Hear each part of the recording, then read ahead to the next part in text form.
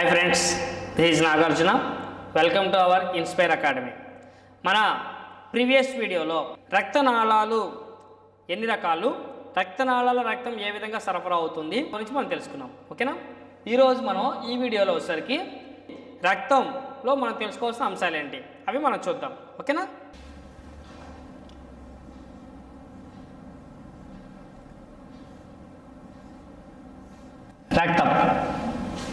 రక్తం యొక్క అధ్యయనం ఏం చెప్పాం? హెమటాలజీ. మానవ శరీరంలో రక్తం అనేది ఎన్ని లీటర్లు ఉంటుందంటే సుమారుగా 5 to 6 లీటర్స్ ఉంటుందమ్మా. మానవ శరీరంలో రక్తం సుమారుగా 5 నుంచి 6 లీటర్లు ఉంటుంది. ఓకేనా? మన శరీరంలో రక్తం ఎన్ని రంగుల్లో ఉంటుందయ్యా అంటే 2 రంగుల్లో ఉంటుందమ్మా. ఒకటి ఎరుపు రంగు, 2 నీలం రంగు లేదా నలుపు రంగు అని ఇస్తారమ్మా. నీలము లేదా నలుపు రంగు అని ఇస్తారమ్మా. ఓకేనండి? మరి ఎరుపు రంగు అంటున్నా. ఎరుపు రంగు ఎప్పుడు వస్తాయా అంటే మన రక్తంలో ఆక్సిజన్ పర్సంటేజ్ బాగా ఎక్కువగా ఉంటే కనుక రక్తం ఎర్రగా ఉంటుందమ్మా. అదే మన రక్తంలో కార్బన్ డైఆక్సైడ్ ఎక్కువగా ఉంటే కనుక నీలము లేదా నలుపు రంగులో ఉంటుందమ్మా. అంటే మంచి రక్తం యొక్క రంగు ఎరుపు రంగులో ఉంటుంది, చెడు రక్తం యొక్క రంగు నీలము లేదా నలుపు రంగు. దానికే ముదురు ఎరుపు రంగు అని కూడా ఇస్తుంటారమ్మ. ఒక్కొక్కసారి ఎగ్జామ్లో మనకు ముదురు ఎరుపు రంగు ఎరుపు అని ఇస్తారు. ఎరుపు అంటే మంచి రక్తము, ముదురు ఎరుపు లేదా నీలము లేదా నలుపు రంగు అన్నాడు అంటే కనుక ఖచ్చితంగా మనకు వచ్చేసరికి ఏందయ్యా అంటే కార్బన్ డైఆక్సైడ్. అసలు నీలము కూడా మనలో చాలా తక్కువ ఉంటుందమ్మ. మనలో తక్కువ ఉంటుంది నీలం. మనం నలుపే రాసుకోండి ఎక్కువ శాతం. ఓకేనా? ఎక్కువగా నలుపే రాసుకోండి. నలుపు కూడా అంటే ఎలా ఉంటుందయ్యా అంటే అది మన నేరేడుకాయ అంటారు కదమ్మా, నేరేడు పండు నలుగు అది బాగా బ్లూ కలర్, డార్క్ బ్లూ అంటాం మనం. డార్క్ బ్లూ చూడంగా నల్లగా కనపడుతుంది, దూరంగా చూడగానే ఆ కలర్లో ఉంటుందమ్మా మనకి. ఓకేనండి? అంటే కార్బన్ డైఆక్సైడ్ ఉన్న రక్తం అనమాట అది. ఓకేనా? మన రక్తంలో మనం తెలుసుకోవాల్సిన అంశాలు ఏందయ్యా అంటే 2. ఒకటి రక్తంలో అత్యధిక శాతం ఉండేదేంటి, తక్కువ శాతం ఉండేదేంటి అది మనకు కావాలి. రక్తంలో అత్యధిక శాతం ఉండేది ప్లాస్మా. 55% ప్లాస్మానే ఉంటుందమ్మా. ఓకేనా? 45% బ్లడ్ సెల్స్, రక్తనాళాలు ఉంటాయి, రక్త కణాలు ఉంటాయి అమ్మా.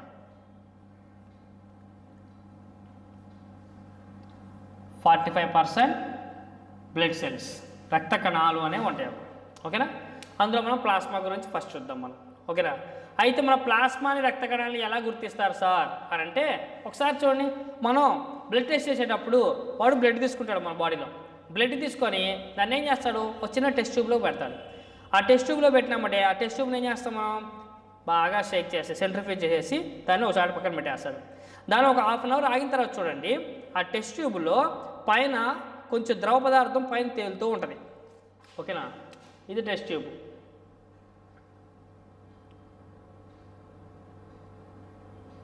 దీంట్లో ఇట్లా బ్లడ్ అనేది ఒక 1/2 అవర్ ఆగి చూస్తే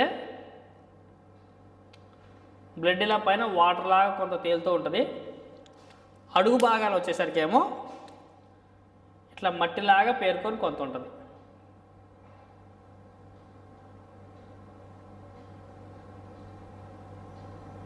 ఇట్లా పేరుకొని ఉంటుంది. ఓకేనా? ఇలా పైన తేలుతున్నటువంటి ద్రవ పదార్థాన్ని ఏమంటారయ్యా అంటే ప్లాస్మా అంటారమ్మా. అడుగు భాగాన మట్టి లాంటి ఉన్న నిర్మాణాన్ని ఏమంటారయ్యా అంటే రక్త కణాలు అంటాం. ఓకేనా? ఇక్కడ రక్తం గడ్డగట్టిందంటే గడ్డగట్ల. ఇలా రక్తం గడ్డ కట్టనప్పుడు పైన తేలుతూ ఉన్న ద్రవ పదార్థాన్ని ప్లాస్మా అంటారమ్మా. అదే సపోజ్ మనకు దెబ్బ తగిలినప్పుడు కావచ్చు, లేదా మేకను కోసుకుంటారు. మేకను కోసుకున్నామంటే ఆ రక్తాన్ని చాలామంది ఒక గిన్నెలో పోసుకొని ఉంచుకుంటారు. ఆ గిన్నెలో పోసుకున్నప్పుడు ఏం చేస్తారంటే బేసిక్గా వచ్చేసరికి ఆ రక్తం ఒక 1/2 అవర్ ఆగిన తర్వాత గడ్డగట్టినామంటే పైన చూస్తే మీకు ఒక వాటర్ లాంటిది ఒకటి తేలుతూ ఉంటుందమ్మా. వాటర్ లాగా తేలుతూ ఉంటుంది ఒక అరగంట ఆగి చూస్తే కనుక. అలా గడ్డగట్టిన రక్తం ఏదైతే ఉందో దానిపైన తేలుతూ ఉన్న ద్రవ రూపాన్ని ఏమంటారయ్యా అంటే సీరం అంటారు. జాగ్రత్తగా చూడమ్మా. రక్తం గడ్డ కట్టనప్పుడు పైన తేలియాడే ద్రవ పదార్థాన్ని ప్లాస్మా అంటాం. రక్తం గడ్డ కట్టినప్పుడు పైన తేలియాడే ద్రవ పదార్థాన్ని సీరం అంటాం. ఓకేనా? రక్తం గడ్డ కట్టనప్పుడేమో ప్లాస్మా, గడ్డ కట్టినప్పుడేమో సీరం. ఓకేనా? మరి ఆ ప్లాస్మా గురించి చూద్దాం మనం.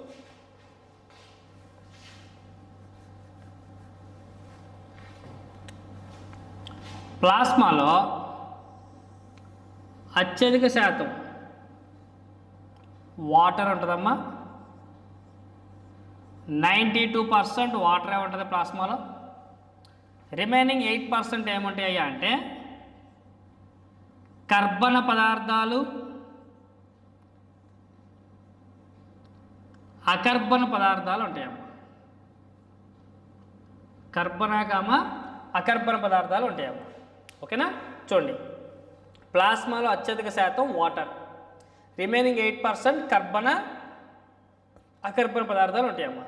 అందులో మనం కర్బన అనేది చూద్దాం. ఫస్ట్ కర్బన పదార్థాలు వచ్చేసరికి మీకు ఇక్కడే కదమ్మా, ఎక్కడైనా సరే కర్బన పదార్థాలు అన్నాడు అంటే మూడు వస్తాయి. అవేంటంటే, ఒకటి కార్బోహైడ్రేట్స్,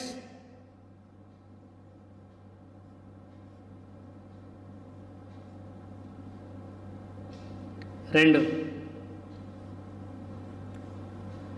ప్రోటీన్స్, మూడు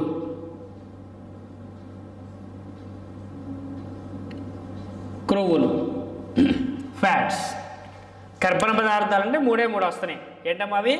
కార్బోహైడ్రేట్స్, ప్రోటీన్స్ అండ్ ఫ్యాట్స్. ఓకేనా? అయితే ప్లాస్మాలో ప్రోటీన్స్ అనేవి 5 రకాలు ఉంటాయమ్మా. మోస్ట్ ఇంపార్టెంట్ ప్లాస్మా ప్రోటీన్స్ అని చాలాసార్లు ఎగ్జామ్లో మనల్ని అడిగిన పెట్టమ్మా. ఓకేనా? మరి ఇక్కడ ప్రోటీన్స్ అనేవి 5 రకాలు ఉంటాయి. ఆ 5 రకాల ప్రోటీన్స్ ఏందయ్యా అంటే వీటిని ప్లాస్మా ప్రోటీన్స్గా చెప్పుకుంటాం. ఒకటి ఆల్బుమిన్, రెండు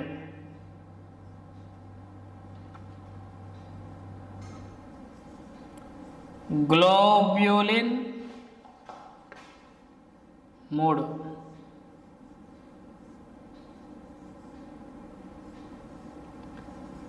ప్రోథ్రాంబిన్,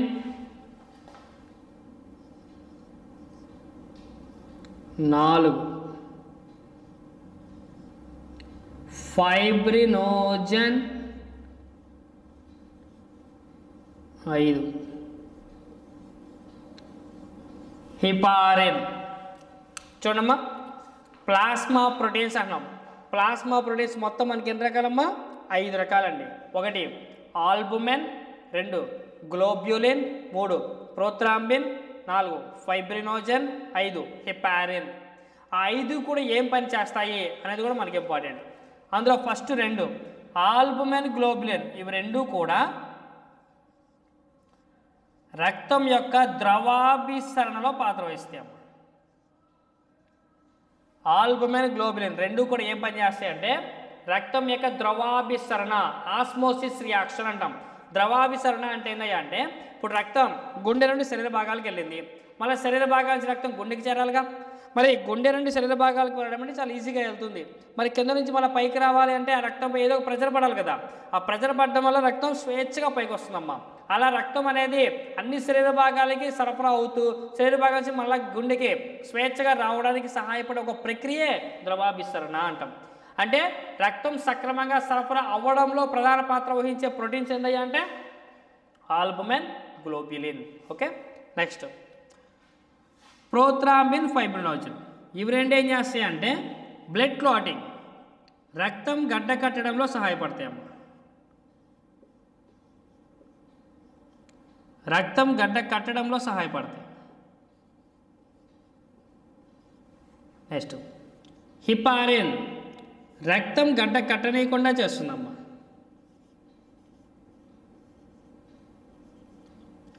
రక్తం గడ్డ కట్టనీయకుండా చేస్తుంది.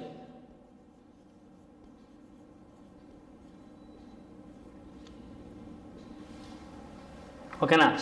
ప్రోథ్రాంబిన్, ఫైబ్రినోజన్ ఏమో రక్తం గడ్డ కట్టేలా చేస్తుంది అని చెప్తున్నాను. మరి రక్తం ఎప్పుడు గడ్డ కట్టాలి? రక్తం అనేది ఎప్పుడు గడ్డ కట్టాలి? మనకి ఏదైనా గాయమైంది, గాయమైనప్పుడు ఆ గాయం ద్వారా రక్తం బయటికి వెళ్ళకుండా రక్తం గడ్డ కట్టాలమ్మా. ఓకేనా. అలా దెబ్బ తగిలినప్పుడు ఆ గాయం ద్వారా రక్తం బయటికి వెళ్ళకుండా రక్తాన్ని గడ్డ కట్టేలా చేసే ప్రోటీన్స్ ప్రోథ్రాంబిన్, ఫైబ్రినోజన్. రక్తం ఎప్పుడు గడ్డగట్టకూడదు? మన శరీరం లోపల రక్తం సరఫరా అవుతుంది, ఆ సరఫరా అయ్యేటప్పుడు లోపల రక్తం గడ్డగట్టకూడదు. అలాగే డయాలసిస్ ప్రాసెస్ జరిగేటప్పుడు, రక్తాన్ని దానం చేసేటప్పుడు కానీ రక్తం గడ్డగట్టడం అనేది జరగకూడదు. ఓకేనా? అప్పుడు మనకు ఉపయోగపడేది హెపారిన్. ఓకే. నెక్స్ట్ అకర్బన పదార్థాలు. అకర్బన పదార్థాలు అంటే ఏమొస్తాయా అంటే చూడండి, sodium, potassium, magnesium, calcium. Sodium, potassium, magnesium, calcium ఈ నాలుగింటికి సంబంధించినటువంటి క్లోరైడు, సల్ఫేటు, ఫాస్ఫేట్,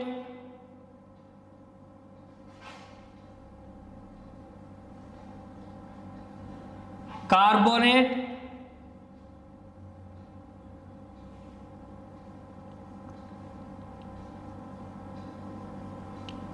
బైకార్బోనేట్. ఓకేనా? ఈ నాలుగిటికి సంబంధించిన 5 అమ్మా. అంటే మీనింగ్ ఏంటో చూడండి, ఈ నాలుగిటికి సంబంధించిన 5 అంటే sodium chloride, sodium sulphate, sodium phosphate, sodium carbonate, sodium bicarbonate. అలాగే potassium chloride, potassium sulphate, potassium phosphate, potassium carbonate, potassium bicarbonate. అలాగే మెగ్నీషియం సంబంధించి 4, కాల్షియం సంబంధించి 5, అట్లా మొత్తం వస్తాయేమో. అయితే వీటిల్లో మానవ శరీరంలో అతి ముఖ్యమైన అకర్బన పదార్థం, మానవ శరీరం రక్తంలో అతి ముఖ్యమైన అకర్బన పదార్థం ఏది అంటాడు? రక్తంలో అతి ముఖ్యమైన అకర్బన పదార్థం. ఓకేనా? బేసిక్గా మనకి ఇది ఇస్తారమ్మా, ప్లాస్మాలోనే అతి ముఖ్యమైన అకర్బన పదార్థాన్ని గుర్తించము అని అడిగి మనకి ఆప్షన్స్లో sodium chloride, potassium chloride, magnesium chloride, calcium carbonate అంటాడు. బేసిక్గా ఇప్పుడు నేను చెప్పిన 4 ఆప్షన్స్ కూడా ప్లాస్మాలో ఉన్నవే, కానీ వాడు ఏమడుతున్నాడు? ప్లాస్మాలో ఉన్న అతి ముఖ్యమైన అకర్బన పదార్థాన్ని గుర్తించుము అన్నాడు. అతి ముఖ్యమైన అకర్బన పదార్థాన్ని గుర్తించుము అన్నప్పుడు సోడియానికి సంబంధించిన క్లోరైడ్, కార్బోనేటు, బైకార్బోనేట్ ఇవి 3 కూడా అతి ముఖ్యమైన అకర్బన పదార్థాలమ్మా. దేంట్లో? ప్లాస్మాలో. గుర్తుపెట్టుకోండి. ఓకేనా? ప్లాస్మాలో అతి ముఖ్యమైన అకర్బన పదార్థాలు sodium chloride, sodium carbonate, sodium bicarbonate. ఇవన్నీ మామూలుగా ప్లాస్మాలో ఉన్న అకర్బన పదార్థాలుగా చెప్పవచ్చు. ఓకేనా? అయితే ఈ మధ్యకాలంలో అత్యధికంగా ఎగ్జామ్లో అడిగిన బిట్ ఏదయ్యా అంటే ప్లాస్మాలో లవణ శాతం ఎంత? ఎన్నోసార్లు అడిగిన బిట్టం అది. ఈ మధ్యగా చాలాసార్లు అడిగారు. ప్లాస్మాలో లవణ శాతం ఎంత? లవణ శాతం, సాల్ట్ పర్సంటేజ్. లవణ శాతం అని అడిగాడు అంటే ఇందులో చూసుకోవాలి. ఇందులో సోడియం క్లోరైడ్ ఎంత అయ్యా అంటే 0.852 to 0.95%. ప్లాస్మాలో లవణ శాతం 0.85 to 0.95%. ప్లాస్మాలో లవణ శాతం. Okay, right. ఇది ప్లాస్మా గురించి అబ్బా. నెక్స్ట్ బ్లడ్ సెల్స్ గురించి చూద్దాం. బ్లడ్ సెల్స్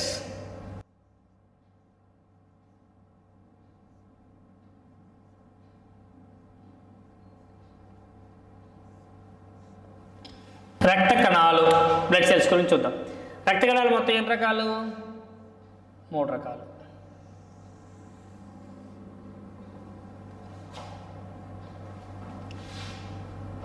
ఫస్ట్ ఎర్ర రక్త కణాలు,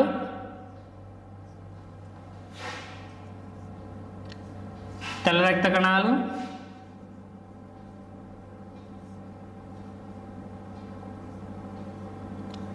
రక్త ఫలకేకలు.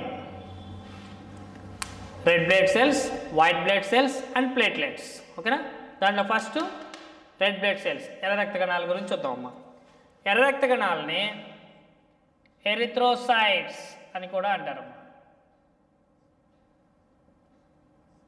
ఎరిథ్రోసైట్స్, ఎర్ర రక్త కణాలని ఎరిథ్రోసైట్స్ అని కూడా అంటారండి. ఓకేనా? మరి ఎర్ర రక్త కణాల యొక్క జనరల్ పాయింట్స్ ఏదో చూద్దాం మనం. ఎర్ర రక్త కణాలు ఉత్పత్తి అయ్యే స్థానం, production place of the RBC. ఎర్ర రక్త కణాలు ఉత్పత్తి అయ్యే స్థానం ఎక్కడ ఉత్పత్తి అవుతాయ్యా అంటే చిన్న పిల్లల్లో వచ్చేసరికేమో కాలేయంలో ఉత్పత్తి అవుతాయి అమ్మ. చిన్నపిల్లల్లో వచ్చేసరికి కాలేయంలో ఉత్పత్తి అవుతాయి. మరి పెద్దవారిలో వచ్చేసరికి పెద్దవారిలోనేమో ఎర్ర అస్థి మజ్జ, ఎర్ర అస్థి మజ్జ, red bone marrow, red bone marrow ఎర్ర అస్థి మధ్యలో ఉత్పత్తి అవుతాయి అమ్మ. ఓకేనా. ఎర్ర రక్త కణాలు ఉత్పత్తి అయ్యే స్థానం అమ్మ. చిన్నపిల్లలోనేమో కాలేయం లివర్లో ఉత్పత్తి అయితే, పెద్దవారిలో ఎర్ర అస్థి మధ్య రెడ్ బోన్ మ్యారోలో ఉత్పత్తి అవుతాయి. మరి ఉత్పత్తి అవుతున్నాయి అన్నాం. ఆ ఉత్పత్తి అవ్వడాన్ని ఏమంటారు? Production of the red blood cells is called. ఎర్ర రక్త కణాలు ఉత్పత్తి అవ్వడాన్ని ఏమంటారయ్యా అంటే ఎరిథ్రోపాయిసిస్. ఎరిథ్రోపాయిసిస్. ఎర్ర రక్త కణాలు ఉత్పత్తి అవ్వడాన్ని ఎరిథ్రోపాయిసిస్ అంటారమ్మా. ఓకేనా. నెక్స్ట్, మరి ఉత్పత్తి అయిన తర్వాత ఎంతకాలం బతుకుతాయి? వీటి యొక్క జీవితకాలం, లైఫ్ స్పాన్, వీటి యొక్క జీవితకాలం ఎన్ని రోజులు ఉంటాయి? 120 days, 120 రోజులు. ఎన్ని రోజులు బతుకుతున్నాయమ్మా? 120 days, 120 రోజులు బతుకుతున్నాయి. తర్వాత ఏమవుతాయి? సస్తాయిగా. మరి సత్యాగాడికి వెళ్తున్నాయి, శ్మశానానికే వెళ్తాయి. ఏది చచ్చినా శ్మశానానికే వెళ్ళాలమ్మా. ఓకేనా. మరి వీటి యొక్క శ్మశాన వాటిక ఏది? ప్లీహం. దీన్ని ఇంగ్లీష్లో స్ప్లీన్ అంటారమ్మా. స్ప్లీన్ అంటారు. ప్లీహము తర్వాత కాలేయము కూడా వస్తుందమ్మా. చూడండి జాగ్రత్తగా, ప్లీహము కాలేయం. ఓకేనా. ఎర్ర రక్త కణాల యొక్క శ్మశాన వాటిక ప్లీహము కాలేయం. ప్లీహము అనేది ఫస్ట్ ప్లేస్ అమ్మ. ఎప్పుడైనా చనిపోయిన ఎర్ర రక్త కణాలు మొత్తం ప్లీహానికి వెళ్తాయి. ఒకవేళ ప్లీహం చెడిపోయినా, ప్లీహం ఫుల్ అయిపోయినా అప్పుడు సెకండ్ చాయిస్ కాలేయానికి వెళ్తాయి అమ్మ. ఓకేనా. మీకు 2 ఆప్షన్లో ఇస్తే కనుక మనం ఏది చూస్ చేసుకోవాలి? ప్లీహమే చూస్ చేసుకోవాలి. ఓకేనా. నెక్స్ట్, మరి శ్మశానం అంటే చనిపోవడమేగా. చనిపోవడాన్ని ఏమంటాం? ఎర్ర రక్త కణాలు చనిపోవడాన్ని ఏమంటాం? ఎరిథ్రోక్లేసియా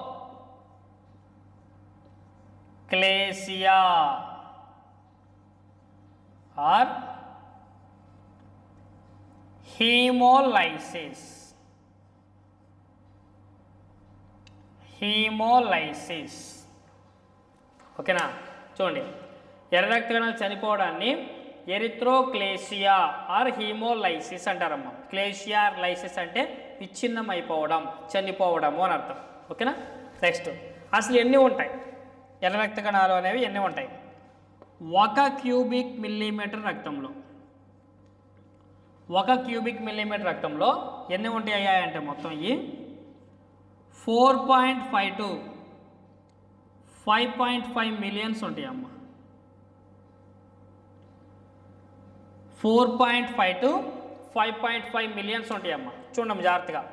ఎర్ర రక్త కణాలు 1 క్యూబిక్ మిల్లీమీటర్ రక్తంలో, 1 క్యూబిక్ మిల్లీమీటర్ రక్తంలో 4.5 to 5.5 మిలియన్స్ ఉంటాయి అని చెప్తున్నాను. అయితే వాడు ఇండివిజువల్గా స్త్రీ పురుషులను అడిగాడు.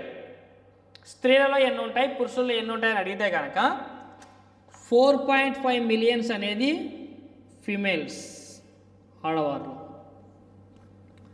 5.5 మిలియన్స్ అనేది మేల్, మగవారు. గుర్తుపెట్టుకోండి.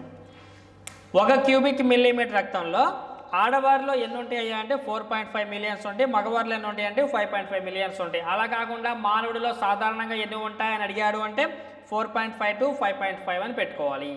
ఓకేనా. మరి ఎర్ర రక్త కణాల యొక్క ఆకారం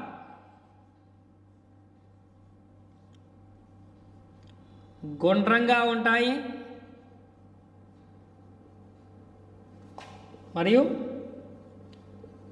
ద్విపుటాకారంగానూ ఉంటాయి. గుండ్రంగా ఉంటాయి, అలాగే ద్విపుటాకారం, డెంబెల్ షేప్లో ఉంటాయి అన్నమాట. ఓకేనా. మరి అసలు ఎర్ర రక్త కణాల యొక్క రంగు ఏంటి అనేది మనకు కావాలి. ఎర్ర రక్త కణాల యొక్క రంగు చూడండమ్మా. ఎర్ర రక్త కణాల యొక్క సహజ రంగు న్యాచురల్ కలర్. ఎర్ర రక్త కణాల యొక్క సహజ రంగు ఏదయ్యా అంటే గోధుమ రంగులో ఉంటుందమ్మా.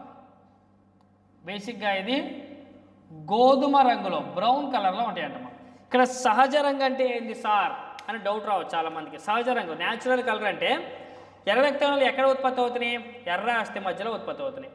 ఎర్ర అస్థి మధ్యలో ఉత్పత్తి అయ్యేటప్పుడే మనం అక్కడ చూస్తే కనుక వాటి రంగు మనకు గోధుమ రంగులో కనపడుతుంది. ఎప్పుడైతే ఎర్ర అస్థి మధ్యలో ఉత్పత్తి అయిన ఎర్ర రక్త కణాలు రక్తంలో కలుస్తాయో, కలిసిన వెంటనే గోధుమ రంగులో ఉన్న ఎర్ర రక్త కణాలు వాటి యొక్క రంగును మార్చుకుంటాయి. ఏ రంగులోకి వస్తాయి అంటే గోధుమ రంగులో ఉండాల్సినటువంటి ఎర్ర రక్త కణాలు ఎరుపు రంగులోకి వచ్చేస్తాయి.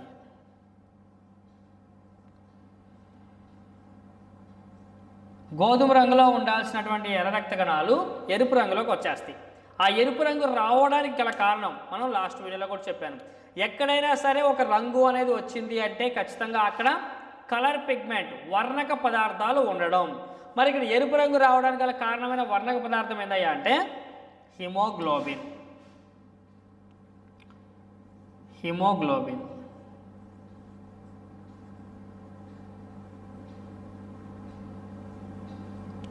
హిమోగ్లోబిన్ అనేది ఉండడం వల్ల ఎర్ర రక్త కణాలు ఎరుపు రంగు అనేది రావడం జరుగుతుందమ్మా. ఓకేనా? చూడండి, ఎర్ర రక్త కణాల యొక్క సహజ రంగు గోధుమ రంగు. గోధుమ రంగులో ఉండాల్సిన ఎర్ర రక్త కణాలు ఏ రంగులోకి వస్తున్నాయి? ఎరుపు రంగులోకి వస్తున్నాయి. ఆ ఎరుపు రంగులో రావడానికి గల కారణం ఏంటి? హిమోగ్లోబిన్ ఉండడము. కాబట్టి హిమోగ్లోబిన్ గురించి ఒకసారి చూద్దాం. హిమోగ్లోబిన్ అనేది ఒక వర్ణక పదార్థం, కలర్ పిగ్మెంట్ అమ్మ. అయితే హిమోగ్లోబిన్ అందులో ఎన్ని పదాలు ఉన్నాయి? మనకి 2 పదాలు ఉన్నాయి హిమోగ్లోబిన్లో. హీమో అండ్ గ్లోబిన్ 2 పదాలు ఉన్నాయి. హీమో అంటే ఐరన్, గ్లోబిన్ అనేది ప్రోటీన్. హీమో అంటే ఐరన్, గ్లోబిన్ అంటే ప్రోటీన్. అంటే హిమోగ్లోబిన్ తయారవ్వాలి అంటే, హిమోగ్లోబిన్ తయారు కావాలి అంటే ఖచ్చితంగా ఐరన్ కావాలి, ప్రోటీన్ కావాలి, 2 కావాలి కదమ్మా.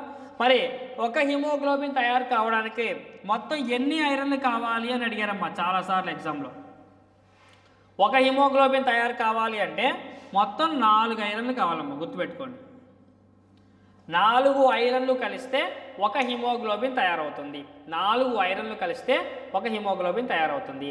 హీమోలో 2 పదాలు ఉన్నాయి. ఒకటి హీమోగ్లోబిన్లో 2 పదాలు, ఒకటి హీమో, 2 గ్లోబిన్. హీమో అంటే ఐరన్, గ్లోబిన్ అంటే ప్రోటీన్. ఎన్ని ఐరన్లు కావాలి? 4 ఐరన్లు. అయితే అసలు హిమోగ్లోబిన్ యొక్క పని ఏంటి? హిమోగ్లోబిన్ ఏం పని చేస్తుంది? మన శరీరంలో ఆక్సిజన్, కార్బన్ డైఆక్సైడ్ 2 వాయువులు తిరుగుతుంటాయి కదమ్మా, కదా. ఈ వాయువుల యొక్క రవాణాలో పాత్ర వహిస్తామ్మా హిమోగ్లోబిన్. హిమోగ్లోబిన్ యొక్క పని ఏందయ్యా అంటే వాయువుల రవాణా. హిమోగ్లోబిన్ యొక్క పని ఏందయ్యా అంటే వాయువుల రవాణా. అంటే ఆక్సిజన్ మరియు కార్బన్ డైఆక్సైడ్ వాయువుల యొక్క రవాణాలో పాత్ర వహించేటువంటి ఏకైక ప్రోటీన్ హిమోగ్లోబిన్. Okay, haemoglobin. అయితే హిమోగ్లోబిన్ ఆక్సిజన్ని రవాణా చేస్తుంది, కార్బన్ డైఆక్సైడ్ రవాణా చేస్తుంది. అయితే మనకి ఎగ్జామ్లో అడుగుతాడు, హిమోగ్లోబిన్ అత్యధికంగా ఏ వాయువుని రవాణా చేయడంలో అధిక సాంద్రత కలిగి ఉంటుంది, అధిక సామర్థ్యాన్ని కలిగి ఉంటుంది అని అడుగుతారమ్మా. Highest affinity value of the haemoglobin. అత్యధిక ఎఫినిటీ, హిమోగ్లోబిన్తో అత్యధిక ఎఫినిటీ విలువ కలిగి ఉన్న వాయువు ఏంటి అని అడుగుతారమ్మా. చూడండి ఒకసారి.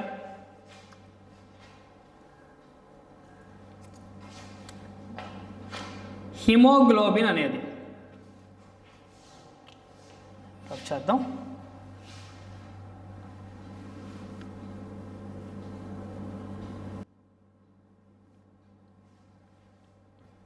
చూడండి, హిమోగ్లోబిన్ అన్నా.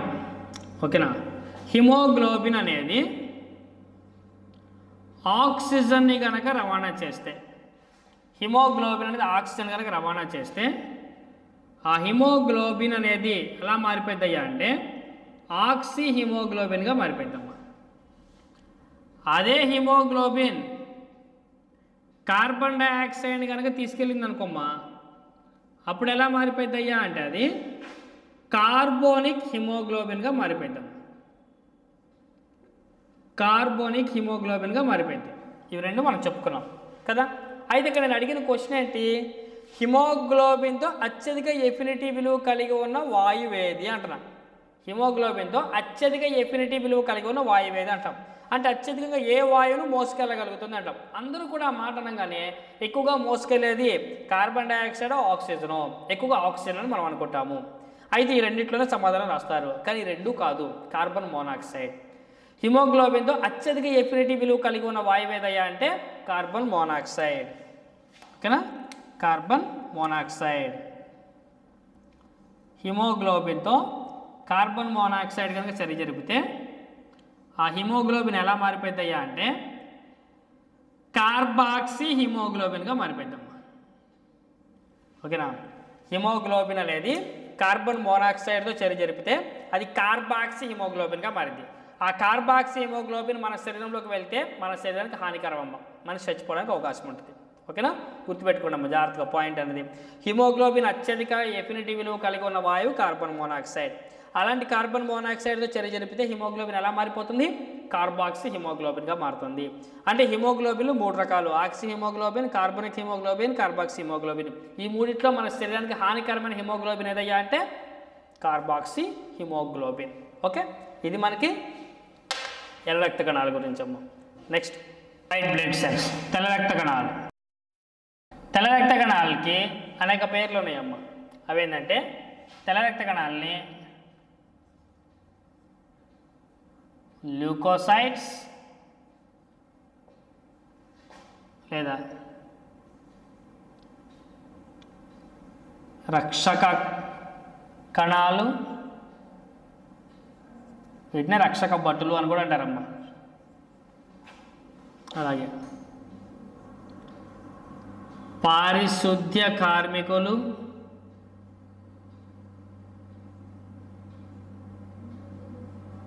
అలాగే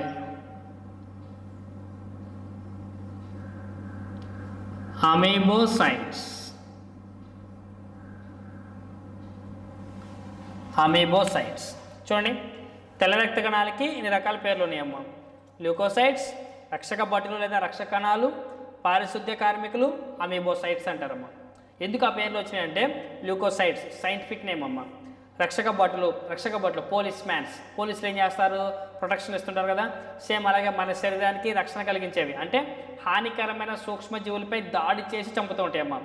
అలా హానికరమైన సూక్ష్మజీవులపై దాడి చేసి చంపుతాయి కాబట్టి వీటిని రక్షక భటులు, పోలీస్ మ్యాన్స్ అంటారు. అలాగే మన శరీరంలో చనిపోయిన సూక్ష్మజీవులను శరీరం నుంచి బయటికి పంపించేవి కూడా అవే, అందుకే వీటిని పారిశుద్ధ్య కార్మికులు అంటాం. అలాగే తెల్ల రక్త కణాలకి ఎటువంటి ఆకారం లేదమ్మా. ఆకారం లేని జీవి అమీబా. అమీబాని పోలి ఉంటాయి కాబట్టి వీటిని అమీబోసైట్స్ అంటారు. ఓకేనా, మరి ఈ తెల్ల రక్త కణాలు ఎక్కడ ఉత్పత్తి అవుతాయి? జనరల్ పాయింట్స్ చూడండి. తెల్ల రక్త కణాలు ఉత్పత్తి అయ్యే స్థానం ఎక్కడయ్యా అంటే ప్లీహము మరియు కాలేయం. ప్లీహము మరియు కాలేయం ఎర్ర రక్త కణాలు ఎక్కడైతే చనిపోతాయో ఇవి అక్కడ ఉత్పత్తి అవుతాయి అమ్మ, గుర్తుపెట్టుకోండి. ప్లీహము మరియు కాలేయం. మరి తెల్ల రక్త కణాలు ఉత్పత్తి అవ్వడాన్ని ఏమంటాము? ల్యూకోపాయిసిస్. ల్యూకోపాయిసిస్. ల్యూకోపాయిసిస్. ఓకేనా, మరి ఉత్పత్తి అయిన తర్వాత ఎంతకాలం బతుకుతాయి? వీటి యొక్క జీవితకాలం, లైఫ్ స్పాన్, వీటి యొక్క జీవితకాలం 12 to 13 days. 12 to 13 days తర్వాత ఏమవుతాయి? చచ్చిపోతాయి. మరి చచ్చిపోయాక ఎక్కడికి వెళ్తున్నాయి? ఇవి కూడా శ్మశానానికే వెళ్తున్నాయి. వీటి యొక్క శ్మశాన వాటిక బరియల్ గ్రౌండ్ ఏదయ్యా అంటే శోషరసం. దీన్నే మనం లింఫ్ ద్రవం అంటారమ్మా. దీన్నే మనం లింఫ్ ద్రవం, శోషరసం, లింఫ్ ద్రవం అంటాం. నెక్స్ట్ చనిపోయిన దాన్ని ఏమంటాం? చనిపోవడాన్ని ఏమంటాం? ల్యూకోక్లేషియా. చనిపోవడాన్ని ల్యూకోక్లేషియా. నెక్స్ట్ ఎన్ని ఉంటాయి అసలు? 1 క్యూబిక్ మిల్లీమీటర్ రక్తంలో ఎన్ని ఉంటాయి? 1 క్యూబిక్ మిల్లీమీటర్ రక్తంలో ఎన్ని ఉంటాయి అంటారమ్మ. ఎన్ని ఉంటాయి అంటే ఇవి 5000 to 9000 ఉంటాయమ్మ. 5000 to 9000 ఉంటాయి. చూడండి జనరల్ పాయింట్స్ ఒకసారి. తెల్ల రక్త కణాలు అనేక పేర్లు నేను చెప్పాను. ఏంటవి? ల్యూకోసైట్స్, రక్షక భటులు, పారిశుద్ధ్య కార్మికులు, అమీబోసైట్స్ అని చెప్పాను. తెల్ల రక్త కణాలు ఉత్పత్తి అయ్యేటువంటి స్థానం ప్లీహము మరియు కాలియం. ఉత్పత్తి అవ్వడాన్ని ల్యూకోపాయిసేస్. మరి వీటి యొక్క జీవితకాలం ఎంత? 12 నుంచి 13 రోజులు. తర్వాత ఏమవుతున్నాయి? చచ్చిపోతున్నాయి. చచ్చిపోయాక శ్మశానానికి వెళ్తున్నాయి. వీటి యొక్క శ్మశాన వాటిక శోషరసము, లింఫ్ ద్రవం. అలాగే ఎన్ని ఉంటాయి? 1 క్యూబిక్ మిల్లీమీటర్ రక్తంలో ఎన్ని ఉంటాయి అంటే 5000 to 9000 ఉంటాయమ్మ. 5000 to 9000. ఓకేనండి. అయితే ఈ తెల్ల రక్త కణాల లోపలంటమ్మా కణితలు అని చిన్న చిన్న గడ్డలు ఉంటాయమ్మా. ఆ గడ్డల్ని ఆధారంగా చేసుకొని తెల్ల రక్త కణాలని 2 రకాలుగా చెప్తున్నారు. ఒకటి గ్రాన్యులోసైట్స్, 2 ఎగ్రాన్యులోసైట్స్. అవేంటో చూద్దాం. తెల్ల రక్త కణాలు 2 రకాలమ్మా.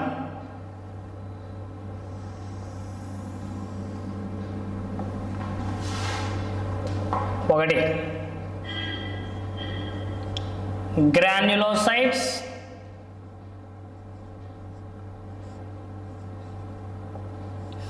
2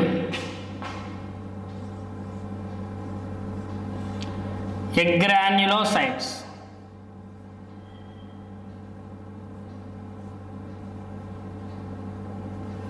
గ్రాన్యులోసైట్స్, ఎగ్రాన్యులోసైట్స్ 2 రకాలమ్మా. ఇక్కడ గ్రాన్యులోసైట్స్, గ్రాన్యూల్స్ అంటే కణితలు. కణితలు కలిగి ఉన్న వాటిని గ్రాన్యులోసైట్స్ అంటాం. నెక్స్ట్ ఎగ్రాన్యులోసైట్స్ అంటే కణితలు లేనివి అని చెప్తాం. ఓకేనా? చూడండి గ్రాన్యులోసైట్స్ వచ్చేసరికి ఏమో 3 రకాల కణాలను కలిగి ఉన్నాయమ్మ. ఒకటి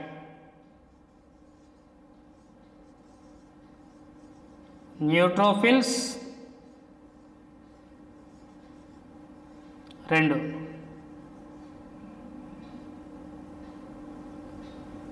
basophils, 3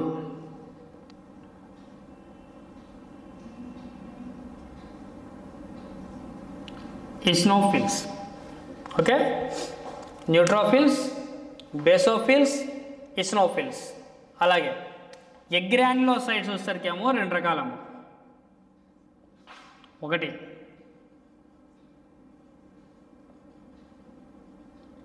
monocytes, 2 lymphocytes. Monocytes, 2 lymphocytes. చూడమ్మా ఒకసారి మనం తెల్ల రక్త కణాల కౌంట్ చెప్పుకున్నాం కదా ఇందాక. ఎన్ని చెప్పుకున్నాం మనం? 5000 to 9000 అన్నాం. సపోజ్ తెల్ల రక్త కణాలు మొత్తం 9000 అనుకుందాం. తెల్ల రక్త కణాలు మొత్తం 9000 అనుకుందాం. మొత్తం 9000 అయితే ఈ 5 రకాల కణాలు ఎన్నెన్ని ఉంటాయి అనేది కూడా మనకి ఇంపార్టెంట్ అమ్మా. ఓకేనా? తెల్ల రక్త కణాలు మొత్తం 9000 అయితే ఇవి మొత్తం కూడా ఎన్ని ఉంటాయి అనేది మనకు కావాలి. కౌంట్ ఖచ్చితంగా కావాలి.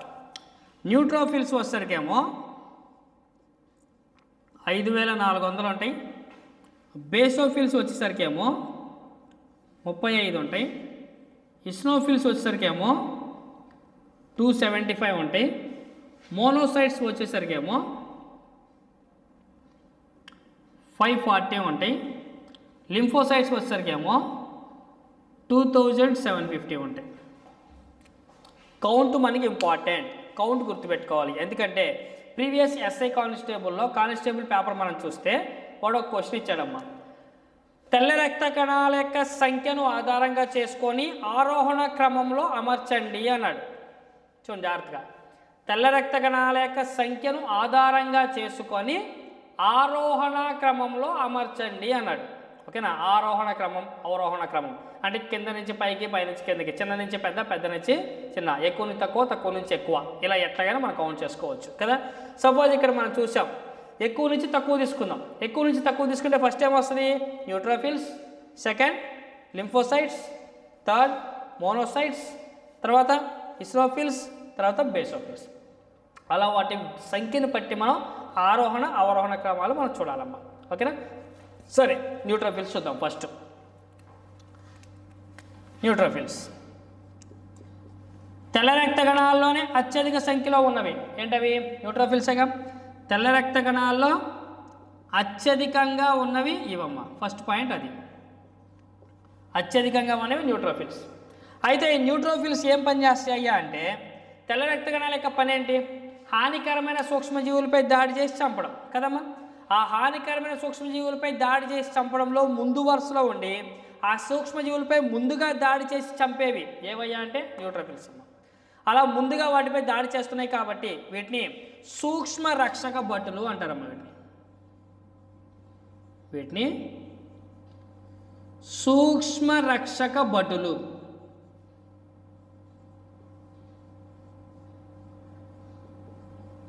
సూక్ష్మ రక్షక భటులు అంటారమ్మా. సూక్ష్మ రక్షక భటులు, మైక్రో పోలిస్మెన్స్ అంటారు వీటిని, న్యూట్రోఫిల్స్ని.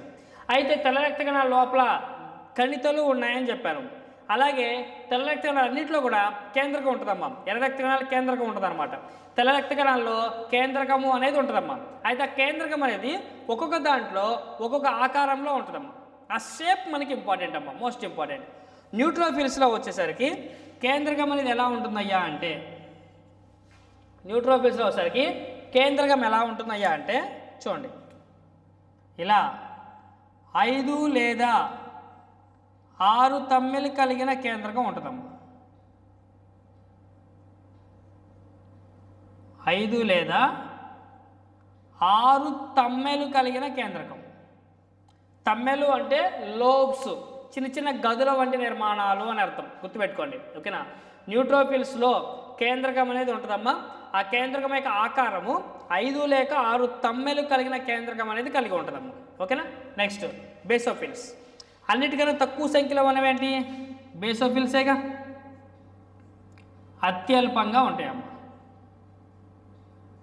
చాలా తక్కువగా ఉండేవి బేసోఫిల్స్. ఇది చేసే పని ఏందయ్యా అంటే, మనకేమైనా దెబ్బలు తగిలినాయి అనుకోమ్మా, ఆ గాయాలు అనేవి త్వరగా మారడంలో పాత్ర వహిస్తున్నాం. గాయాలు త్వరగా మానడంలో పాత్ర వహిస్తుంది. దెబ్బలు ఏమైనా తగిలితే ఆ గాయాలు త్వరగా మారడానికి పాత్ర వహించేది బేసోఫిల్స్ అమ్మ. మరి ఆ బేసోఫిల్స్లో కేంద్రకం యొక్క ఆకారం ఎలా ఉంటుందయ్యా అంటే ఎస్ ఆకారంలో ఉంటుందమ్మా. Most important. బేసోఫిల్స్లో కేంద్రకం యొక్క ఆకారం ఏ ఆకారంలో ఉంటుందయ్యా అంటే ఎస్ ఆకారంలో కేంద్రకం కలిగి ఉంటుందమ్మా బేసోఫిల్స్కి.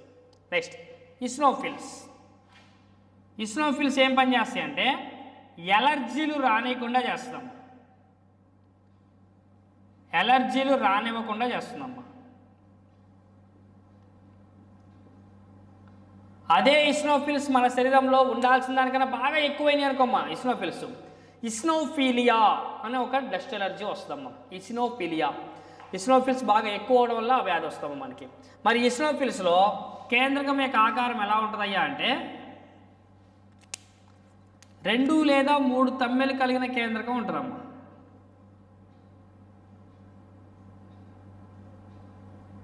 2 లేదా 3 తమ్మెలు కలిగిన కేంద్రకం ఉంటుందమ్మా.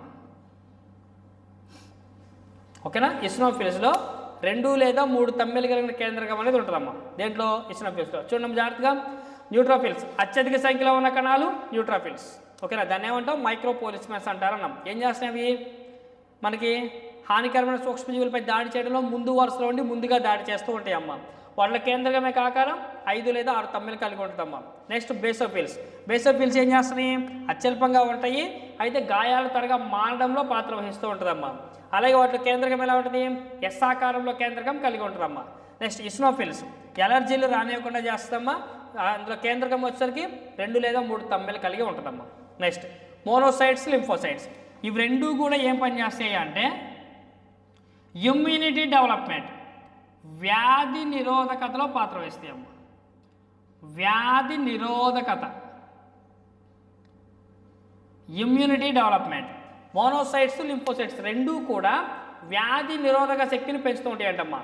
ఇమ్యూనిటీ డెవలప్మెంట్ అన్నా. ఇమ్యూనిటీ డెవలప్మెంట్ అంటే ఏంది? మనకి ఏదైనా వ్యాధికారక జీవి సూక్ష్మజీవులు లోపలికి వెళ్తే వాటిని తట్టుకునే శక్తి. ఇప్పుడు కరోనా వైరస్ వచ్చింది. ఈ కరోనా వైరస్కి అందరికీ ఏం చెప్తున్నారు? అత్యధిక ఇమ్యూనిటీ పవర్ ఉన్న వాళ్ళకి కరోనా వ్యాధి వచ్చినా కాడే వెంటనే నయం అవడానికి అవకాశం ఉంది. కాబట్టి ఇమ్యూనిటీ పవర్ని బాగా పెంచుకోండి అంటున్నారు. అంటే మన శరీరంలో మోనోసైట్స్ లింఫోసైట్స్ యొక్క సంఖ్యను పెంచుకుంటూ ఉంటే ఆటోమేటిక్గా ఇమ్యూనిటీ పవర్ పెరుగుతూ ఉంటుంది. ఓకేనా? అయితే తెల్ల రక్త కణాల్లో సైజులో పెద్దవి మోనోసైట్స్ అమ్మ. సైజులో పెద్దవి మోనోసైట్స్, సైజులో చిన్నవి లింఫోసైట్స్ అమ్మ. సైజులో పెద్దవి మోనోసైట్స్ అమ్మ, సైజులో చిన్నవి లింఫోసైట్స్ అమ్మ. అయితే ఈ లింఫోసైట్స్ అనేవి 2 రకాలుగా ఉంటాయి. టీ లింఫోసైట్స్, బి లింఫోసైట్స్, 2 టైప్స్గా ఉంటాయి అమ్మ. మళ్ళీ అక్కడ టీలు 2 రకాలు, T3 T4 అని 2 రకాలు ఉంటాయి మళ్ళీ. ఓకేనండి? Lymphocytes 2 types, tea lymphocytes, B lymphocytes. మళ్ళీ టీ లింఫోసైట్స్ 2 రకాలు, T3 లింఫోసైట్స్, T4 లింఫోసైట్స్. ఓకేనా? ఎయిడ్స్ వ్యాధిగ్రస్తుల్లో ముందుగా నాశనమయ్యేటువంటి కణాలు ఏవి? చాలాసార్లు ఎగ్జామ్లో అడిగారు. ఎయిడ్స్ వ్యాధిగ్రస్తుడిలో ముందుగా నాశనమయ్యే కణాలు T4 lymphocytes, T4 lymphocytes. Okay, right. ఇది మనకి తెల్ల రక్త కణానికి సంబంధించమ్మా. నెక్స్ట్ రక్త ఫలకికలు. చూడమ్మా, ప్లేట్లెట్స్. రక్త ఫలకికల్ని థ్రాంబోసైట్స్ అని కూడా అంటారమ్మా.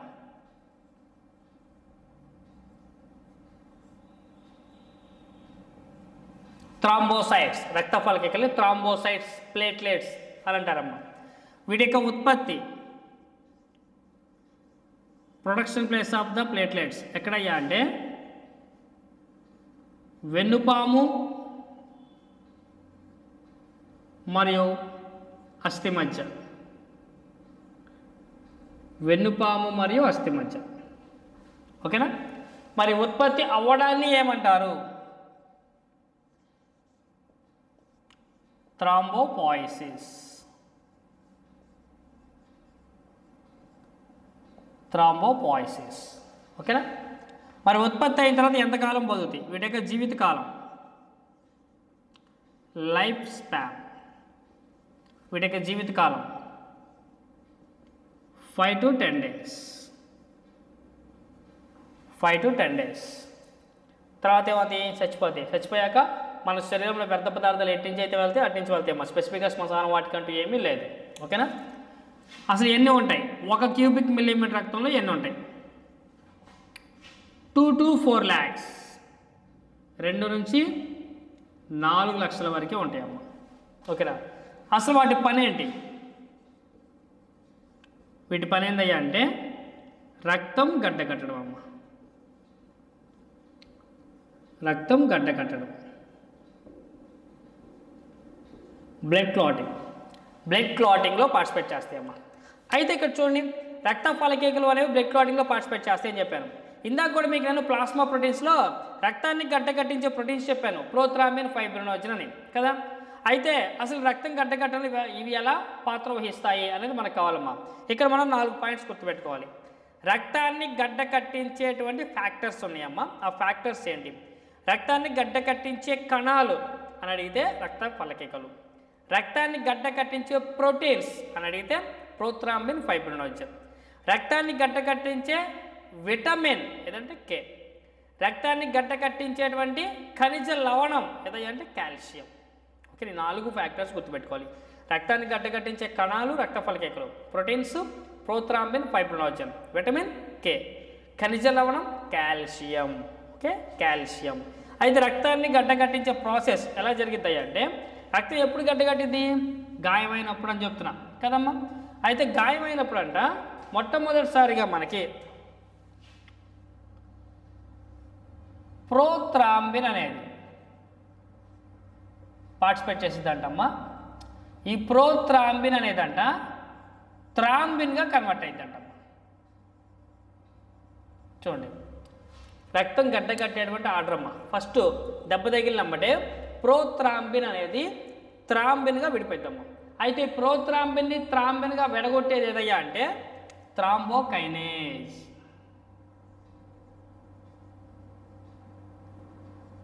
థ్రాంబోకైనేజ్ అనే ఒక ఎంజైమ్. చూడండి, ప్రోథ్రాంబిన్ని థ్రాంబిన్గా విడగొట్టేది ఒక ఎంజైమ్. ఏంటి ఆ ఎంజైము? థ్రాంబోకైనేజ్. థ్రాంబోకైనేజ్. ఓకేనా? నెక్స్ట్ ఈ థ్రాంబిన్ అనేదంట, ఈ థ్రాంబిన్ అనేది ఫైబ్రినోజన్ని